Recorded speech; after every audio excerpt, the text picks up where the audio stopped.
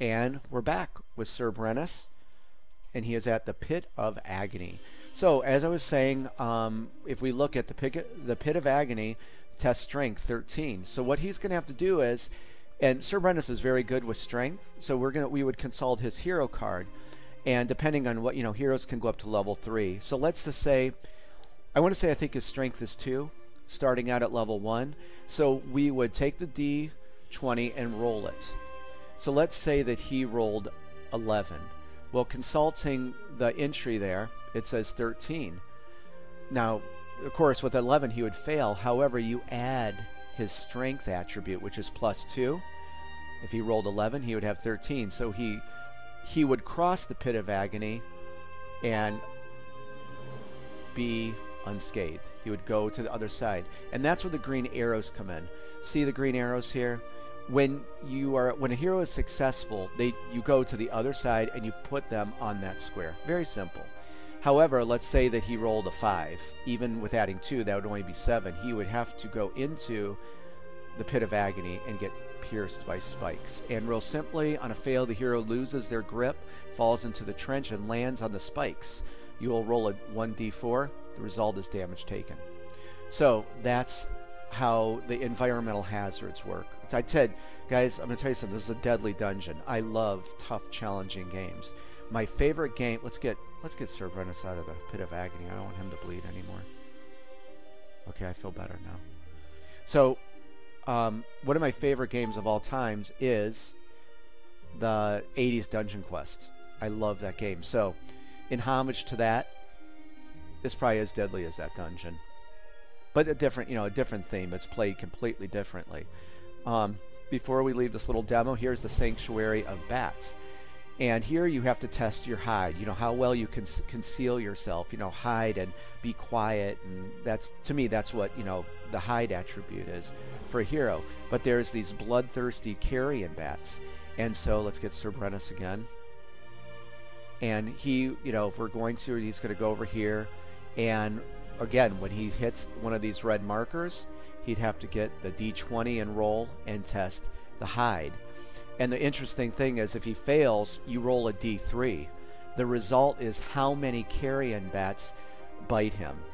And so, for every carrion bat that bites him, he loses 1 health and one essence. So, that is just a very short demo of how the environmental hazards work. I love this dungeon board. I love tough, challenging things. And so, there you go. So, there is a little bit of that. So I think we're going to be closing out the Tomb of Kaladar, and it's just a very unique dungeon board, and you set it up just a little bit differently. We'll jump back in here for a quick second. Hopefully you're enjoying seeing all this. See up here, it's got that weird perspective, but this is the Labyrinth of Solitude, and I need my trusty pen thing here. If you remember from our other videos, these little sigils on the floor here, sigils. This is where you put trap tokens. So when a hero lands on it, you have to, of course, flip the trap token over to see if it's a trap or not, then draw a trap card. But what I did was, to entice would-be adventurers, there's 2 treasure chests here, hidden in the Labyrinth of Solitude. So if you brave, if you're brave enough, your hero's brave enough, you can go in here and recover possibly some treasure. But remember, risk and reward with treasure chest. I think we just talked about that. You never know what's going to happen. Also, see this chamber right here, the Labyrinth of Solitude. And let's shoot back over here. Okay. And add even more to this. I'm telling you guys, you can hear how much I love making this dungeon board. Here's a Labyrinth of Solitude. Every time it's set up, you have to put a mystery chamber in there. You never know what's going to happen with the mystery chamber. I've never revealed that, and I'm not going to. It's a very cool little, reach in the bag, pull out a token kind of thing. So when you go in here, and notice this is the only dungeon that has 2 doors in it. All the rest have only 1. So you could, either go, when you start out, you could either go try the Pit of Agony to get through the Tomb of Kaladar. You could try to go through the Labyrinth of Solitude, or do you brave the Sanctuary of Bats? Are you seeing how tough this dungeon is? I love it. I absolutely love it. So the thing is, when you go into Labyrinth of Solitude, you have to see, you know, what's in there. You'll never know. So that is a little demo, a very micro demo of the Tomb of Kaladar. Okay, so now we're going to close it out. Now we're going to go on to probably the most coolest thing, and I know I've talked about this a lot, the Avalon Adventure board game. So first of all, because I forgot to mention this before, if you have not seen this game, there's a demo I did of it on the company's YouTube channel. So just search it up. Look in the videos, it's there. Here's the thing about this game. I absolutely love choose your own adventures. I can't get enough of them. Remember the old like fighting fantasy books? All that kind of stuff. I love it. So this was my chance to take that genre but do something different for people and really put a lot of creativity and ingenuity into it. The Avalon Adventure board game, I wrote 259 unique adventures or encounters and events just for this game, and we're going to take a look at the board. This is the game board for it. What you do is you can play this before playing Dungeon Crusade. And what the heroes have to do is, let's go up here to Hope's Reach. Notice how everything, I sectioned off the map in all these different like territories. You start up here in Hope's Reach. And what they have to do is, I'm not going to get too much into it, but every game, there's these things called the Runes of Eternity. There's a green rune of eternity, and there's kind of a yellow one or tan one, and then there's a red one. Notice the red zones. So every game that you play, and I love replayability, the three runes, the green, yellow, and red one, will show up in their respective zones, but in different locations. However, it's not just so simple just to go into, like, you know, if it's here, you get it. There is 2 fake runes for every real one. So in like the green zone, there's going to be 2 fake ones and 1 green one, and the real rune of eternity.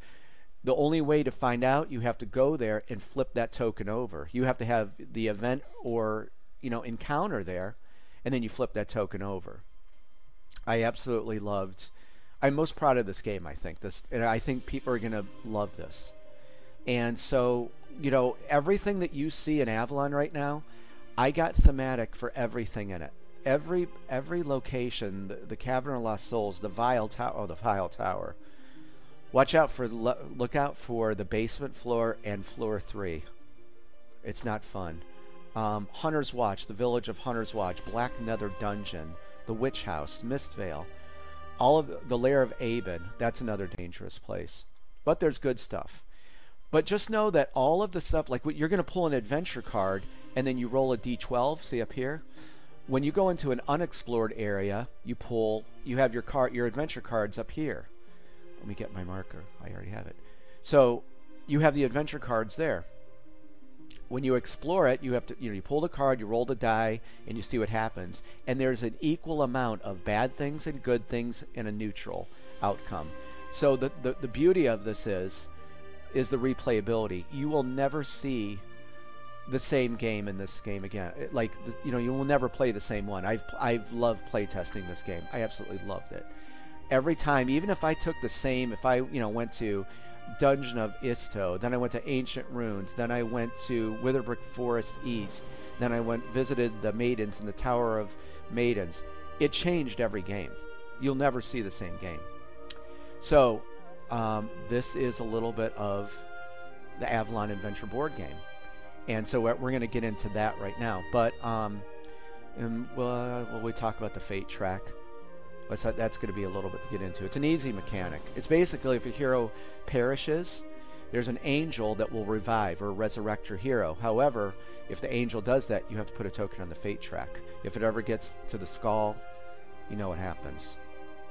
So there you go. That's the game board for the Avalon Adventure board game. Okay, I'm going to get to the 10-minute mark. I'm going to be right back with our next part. Again, I hope you're enjoying this.